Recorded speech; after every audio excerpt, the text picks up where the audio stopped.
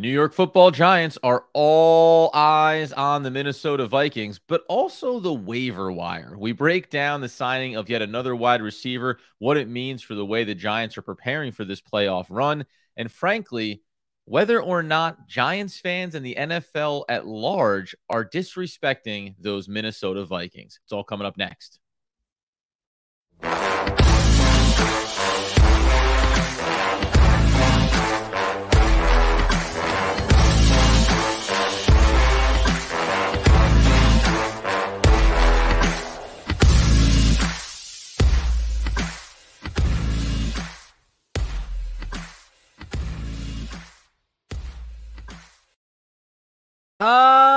Yes, my friends. It's OGP, the One Giant Podcast, where we are your hosts. Over here, Adam Armbrecht. Over there, Andrew Makowitz. And there's no way that we couldn't be healthy, wealthy, and wise ahead of the playoff run. We're doing this nice and early. Appreciate it, Adam. I got to, believe it or not, I also have another job. Adam does the Locked On Nets, but I got to go into work early today. So, Adam, appreciate you sticking it out early with me. But we are talking Giants playoff football today, aren't we? You better believe it, man. And in talking Giants playoff football, we're going to look at this matchup with the Minnesota Vikings, obviously, and try to get it at the top there, a beat on why this team, maybe unlike other teams, 13 wins, and it feels like there is some universal acceptance that they are not that good of a team. And there's a couple interesting questions to ask around that. But what's maybe not interesting, because this has become kind of standard practice for Joe Schoen and the Giants, is scouring that waiver wire. Andy, are you at all surprised, though, that Joe Schoen and the Giants did, it looks like, at least reported by Art Stapleton and others, that the Giants, after having a few different wide receivers in for some workouts yesterday, are going to be signing former Cowboys wide receiver James Johnson to the practice squad? Do you read into this as anything more than Joe Schoen being proactive, trying to think ahead? I'm sure there's off-season value to getting guys in the building now as opposed to waiting. Or is this looking at the Giants wide receiver room and saying it never hurts to have a couple extra bodies? Well, look, James Washington is 26 years old. He was a second-round draft pick to the Pittsburgh Steelers. He has 11 touchdown catches in his career. He's played in big football games before. And I think that's one thing that the Giants do need is experience as they try to go on a little bit of a run here in the playoffs. And they caught 24 passes for 285 last season, 12 yards per catch and 2 touchdowns for Steelers. Right. And he also he was with the Dallas Cowboys earlier in the season. He broke his foot in training camp. He was supposed to be a complimentary wide receiver number 3 in that Dallas Cowboy room of CeeDee Lamb, Michael Gallup, and James Washington. Unfortunately, he got hurt. Things kind of went a little bit awry. And then, when in all that waiting, the Dallas Cowboys decided to sign T.Y. Hilton. They flirted with Odell Beckham and ultimately released James Washington. I just think it's a veteran depth piece. You never know if 1 or 2 guys goes down on the roster. Like, you may have to pull somebody up that could step in and catch 4 or 5 balls. I don't think we're in the developmental stage of have a guy on our practice squad. Let's see what happens. It's like, if I need you to catch 2 passes in a big situation, can you do it? James Washington has proven that he at least can do that and has done it for the Pittsburgh Steelers. Yeah. That's, I feel comfortable essentially labeling it that way and seeing what happens here. By the way, I was trying to track down, and I don't know if you know on the top of your head, whether or not he was involved in the return game in Pittsburgh in his career, because the other thing I was just thinking about, it's the this season, next season kind of thing of having some bodies back there. We know Richie James has been here, whether or not he'll return, etc. Sometimes I think about it too, in the sense of it's not just the primary position, it's also those secondary things, something that Joe Schoen, Brian Daboll, all the coaches have put a big emphasis on over the course of this year, needing guys in specific roles, right? Yeah, of course. We've seen it all year. These secondary players for this team, whether it's a Richie James stepping up, whether it's Isaiah Hodgins now who has emerged, whether it's Darius Slayton who is buried as 5th or 6th on the depth chart, the New York Giants have shown that they need these complementary pieces. I mean, Nick Vannett and Chris Myrick and Lawrence Cager and other guys, names that you wouldn't fathom would be on the Giants contributing, have all contributed this year. I would not be surprised when you're talking about the fringe there, Marcus Johnson or James Washington in a critical situation. You just never know when you'll need them. I'm totally fine with it. Yeah, I think experience matters. Obviously, we know I was always pulling at the heartstrings of the Giants to get Khalil Pimpleton a look, but that's a rookie wide receiver, right? Like that's someone who doesn't have at least any track record in the NFL to look at and say, hey, in spite of a foot injury earlier this year, it's good to have more quality there. We won't belabor the point. Obviously, there's a good chance you never hear or see James Washington over the course of this postseason, but the Giants have shown the willingness to go deep into the depth chart in order to find ways to win. And in finding ways to win and turning our attention to the Minnesota Vikings, you said this, we were talking about in our pre-show, how do we want to approach this next couple of episodes? Obviously, there's a lot of matchup stuff we're going to do, but it did seem, to your point, worth just taking that step back for a second and reminding everybody that this is a team in the Minnesota Vikings who, I'm pulling up their schedule actively here. So they lost to the Eagles. I got to go all the way back to the Cowboys and then the Lions and then the Packers, right? There's 4 losses on their resume. They're a 13-win team. You think about the teams that they lost to. 2 of them are in our division. Those 2 teams are in the playoffs, right? We played them tough, lost by 3 points. The Lions, who had a very good season for themselves. Why is a team that has played in a ton of one-possession games and won those games being talked about in a way as if, like, I don't know, they're being talked about like they're Tampa Bay, who snuck into the playoffs here in the NFC and have a under 500 record. Like it is interesting. And I wanted to get your take on it because I have a very clear perspective on this when it comes to being a Giants fan and the way that they've played this year. Okay, so I'm going to go on a full 360 here. So stay with me on this. The Minnesota Vikings are 13-4 because they find ways to win in critical situations. They are 11-0 this season in one-score games. When the chips are on the table in the fourth quarter, they have found ways to execute. Kirk Cousins has always been, laughed at, and maybe we'll talk about him in a minute, but you got to give credit where credit's due. They are finding ways to win. The problem, Adam, is when they lose, they get absolutely destroyed by teams. They can't come back. They mail it in. They just cannot figure out a way to stay competitive in those games that they lose. And the reason why Minnesota kind of gets this bad connotation around the league and everyone says, oh, they're frauds, this and that, is because the Minnesota Vikings are 13-4 and they have a negative 3-point differential this year. Yeah. That means they're 13-4 and their opponents have scored more points than them. And I'll give you this one stat that just is telling you may say, well, what does that mean? Who cares? They're winning football games, Andy. There is a team in the NFC, in the San Francisco 49ers, that is also 13-4. If you had to guess what their point differential is, what is it, Adam? Just throw a number out there. 180. Yeah, it's 173. So when you think about it, they're 176 points more, which is over 10 points a game better than what the Minnesota Vikings are. It's why a lot of people like myself and probably yourself, Adam, wanted to play the Minnesota Vikings as opposed to going to San Francisco, because you can see how explosive San Francisco is on both sides of the ball just by that point differential alone. Oh, of course, and I'd been around some of these numbers recently. So you sneaky sneak. There was something informing me there a little bit. But here's what I find fascinating, right? And it makes sense, right? This is why, again, the Giants are kind of in the same boat. And then you look at the Giants record and you say, well, that's a little bit more reflective of being in some games, couple of blowouts, etc. And we even mentioned how, well, you take the one blowout they had and on losing and losing and winning, and all of a sudden you get back kind of to neutral.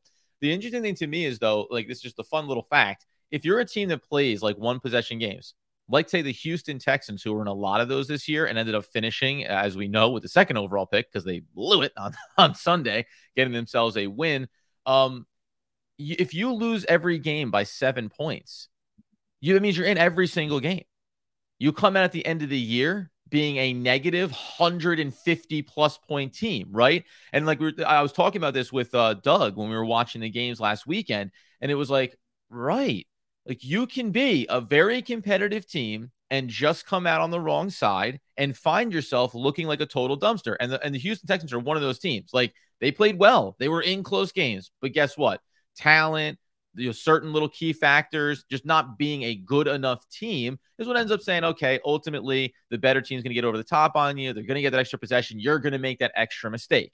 In that sense, and I'll tie it back to the Giants here. It's like, Are we going to sit here? If you're going to sit here and say 13-4 for the Minnesota Vikings, but a negative point differential, ugh, you really can't trust that they're that dangerous. Okay, the Giants also do not have a great point differential, and they're 9-6-1.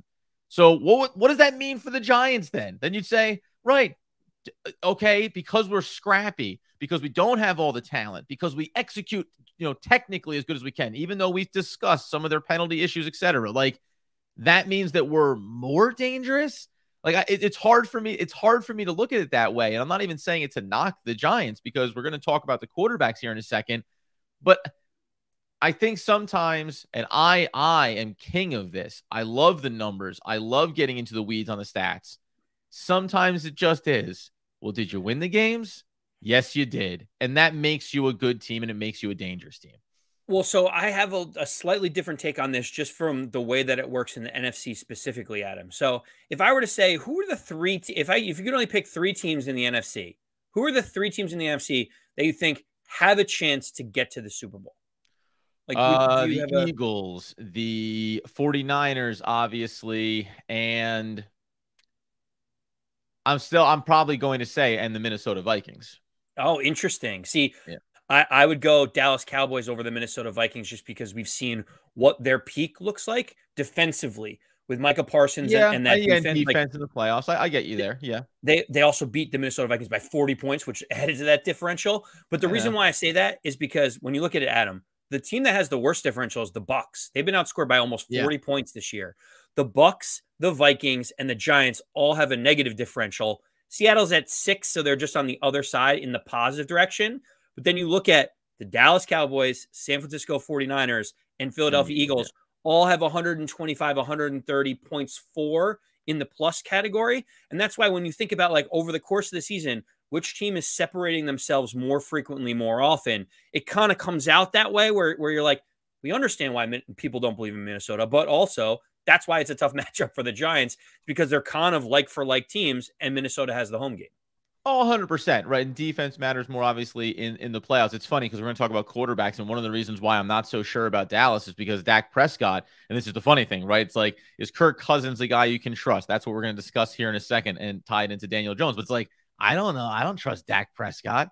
Frankly, a lot of these wins came when somebody else was the quarterback for their team. Like, there are these scenarios where you look over their schedule. But to your point, I mean, you go back, and this is a great one-to-one comparison. The Giants weren't beating Washington 25-10. They took care of the Rams as the Cowboys 22-10. And there is that big blowout over Minnesota, which is like the direct 1-to-1 where you feel like, hey, look how we destroyed you. We can do that again if it comes to the playoff time. Other than that, though, and then they blew out Washington again on the final game of the season. So I think that if you looked over all of these schedules collectively, let's say Eagles, 49ers, and Cowboys, I think you would find more often than not that the Cowboys would be the ones where you'd say, well, just take away the Washington games. Are they as impressive, right? They're going to be closer to 100 in the point differential. And by the way, this is me not liking the Cowboys and wanting to bring them down to the muck a little bit. But I mentioned Dak Prescott, and we're talking about also Kirk Cousins and Daniel Jones in this. You asked the question, so go ahead and pose this question that you came up with before we started here around the QB play, because this is what I think is fascinating on both sides. Yeah, so we know that Kirk Cousins has been good this year, Adam. He's top 5 in passing yards. He's been pretty solid. He's top 15. He's top half of the league in passer rating this year. Obviously, Kirk Cousins has had a nice year. He gets a lot of slander. Okay, Yeah, great. 29 Daniel up, Jones has 14 down, obviously had 4,500 yards. Yes. Yeah, he's tons of passing yards, filling up the stat sheet with Justin Jefferson and TJ Hawkinson. The thing I started thinking about in this game and why Giant fans feel so confident is you look around the league, you look at even in the AFC with Mahomes and Burrow and Josh Allen and Justin Herbert, even Lamar Jackson. Like you look at all these, quarterbacks that when you feel like they get out there, they have a distinct advantage over their opponent. The Giants come into this game against the Vikings, and Giant fans are understandably pretty confident that they can compete because we just saw it on the field. And that made me think, Daniel Jones has obviously played significantly better this season than what we have seen in the past, to the point where top 10 in QBR has looked great. Knowing that Kirk Cousins has 4 playoff game, experiences under his belt and Daniel Jones has none, If you were to ask either team if they could make the switch and for this game, would either team do it? And if one would, who would it be and why? Yeah, I don't think neither team would, right? Giants fans would say 100% no, because we all look at Kirk Cousins and say this is a dude that doesn't deserve the money that he got, and he's as good as the team has been. If not for Justin Jefferson, what would his stats look like? And he's always been kind of this ho-hum pedestrian kind of quarterback that just doesn't impress you. He's not a guy that goes and wins games. And by the way, like, there's a track record there where, like, in the big moments, he's going to give you some big mistakes. And he doesn't have the strongest arm either. It's all these things, right? But from the Vikings standpoint, you're going to look across the field and talk about a guy. And you mentioned all the stats for Kirk Cousins with the Vikings. You're going to look across the field and you're going to talk about a guy in Daniel Jones that's thrown for 1,300 less yards this season than Kirk Cousins has, who's thrown for 14 less touchdowns than, 14 less touchdowns than Kirk Cousins has. Now, maybe you're going to look and say he's thrown 9 less interceptions, and we're such a good team offensively that if you could just eliminate that, like, I think there's a world where going into next year, they would say, oh, if the money's equal, I would take Daniel Jones because he's younger and the upside is better. And I think a lot of Vikings fans have grown weary of Kirk Cousins and what his limitations are. But if you're talking about a playoff run, I think it's hard to look at a guy like Daniel Jones, as fond as we have become of him over the course of this season, and say, I want him in his first playoff game. When I do, my quarterback has led us to 13-4. It's really hard to knock what the results have been in totality, even if in a microcosm you have your concerns around Cousins. So this is interesting because when you look at Daniel Jones, you say Daniel Jones isn't as good of a pure passer as Kirk Cousins, right? Like, that's kind of where my head initially goes. And when you look at passer rating for this year, they literally have the exact same passer rating at 92.5, Adam. No, and here's the thing, because I don't necessarily, again, if you were asking me, I'd say I think that Daniel Jones is a better overall athlete. He's so many different things, and I think he has the better upside. I would take Daniel Jones 9 times out of 9. I don't know why I didn't say 10 times out of 10, but the different, like, so when you look at completion percentage, right? Daniel Jones has 67 completion percentage this year. We talked about a little bit the stats yesterday about Kirk Cousins and what he's done in the playoffs. When you look at those numbers, you say Daniel Jones has done a lot of things better than Kirk Cousins this season. However, the difference is, as we know, Kirk Cousins has Jefferson, and that makes it more explosive and more dynamic, and Dalvin Cook and TJ Hawkinson. But it also means that you're throwing, riskier throws. You're throwing lower percentage success throws over the course of a season, over the course of games. Now, Jefferson's going to make a lot of amazing catches. He's going to be the best wide receiver in the league, and it's going to make you look that much better. But this is always the thing to me about, if you went out every game this year with Daniel Jones and said, hey, open it up a bit more. I want 5 deep passes. I want more risks. Daniel Jones would probably have 20 to 25 touchdowns. He might have closer to 10 interceptions. The percentage might come down a little bit, and I would still feel the same about him. I'd still feel overwhelmingly positive. So I think that's the difference, is that stylistically, Daniel Jones, and legs, right? Run the ball, Daniel Jones. Use those legs. The way in which these quarterbacks can have success individually is different. And that's a big part of it. I think if Kirk Cousins had the legs that Daniel Jones does, you'd see him throw the ball 7 less times a game and run the ball that much more. But he doesn't, so you have to live with some of the risk reward and some of that. Hey, there's going to be games when it's going to come down to whether or not you make that one pass and Jefferson makes the big play and we win that one possession game. Well, we just talked about how they have the same exact passer rating at 92.5. So they're relatively similar. Like you said, okay, give Daniel Jones, Justin Jefferson, and TJ Hawkinson, and let's see how he would be able to manufacture points in the passing game. You mentioned rushing yards being a big difference. Daniel Jones has over 700. Kirk Cousins doesn't even have 100 rushing yards.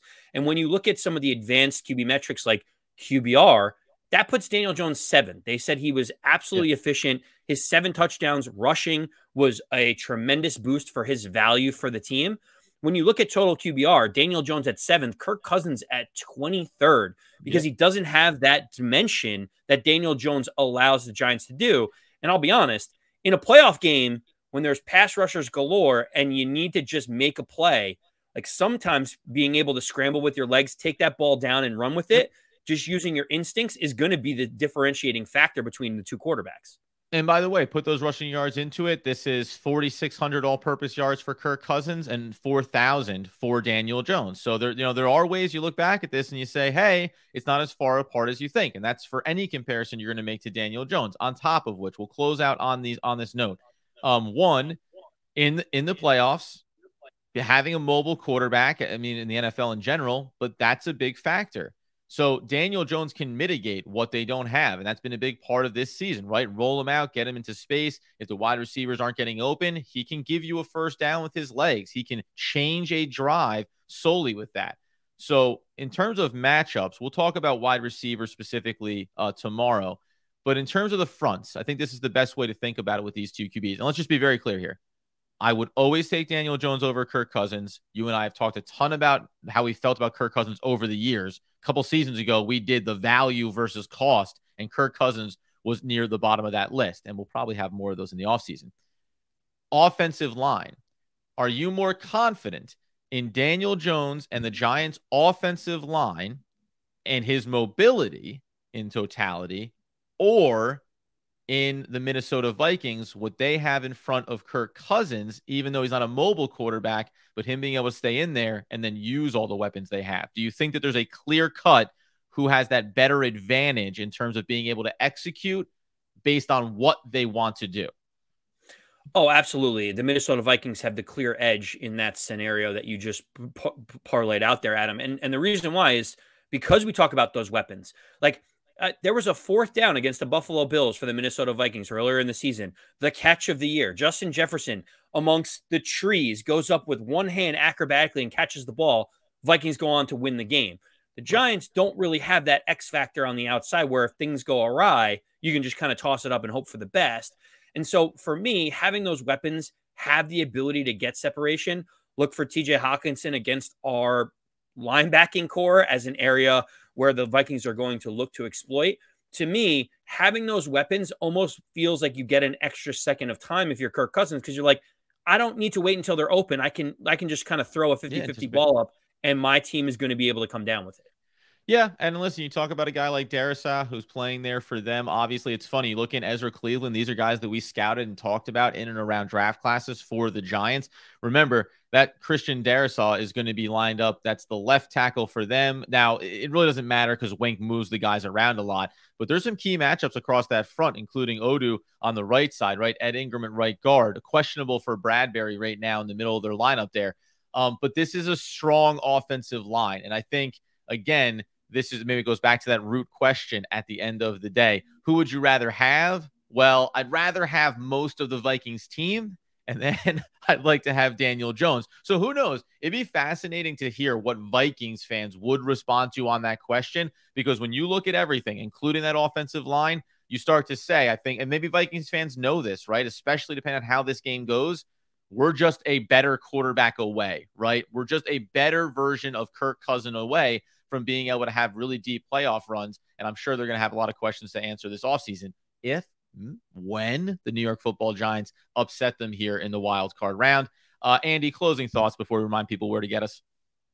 Yeah, so it's interesting. I keep going back to this Minnesota Vikings defense. And when you talk about the least effective grouping unit of any team, maybe it's the Giants special teams. But outside of that, like when you talk about offense, defense, the Minnesota Vikings defense of the four different groupings is clearly the worst of them all.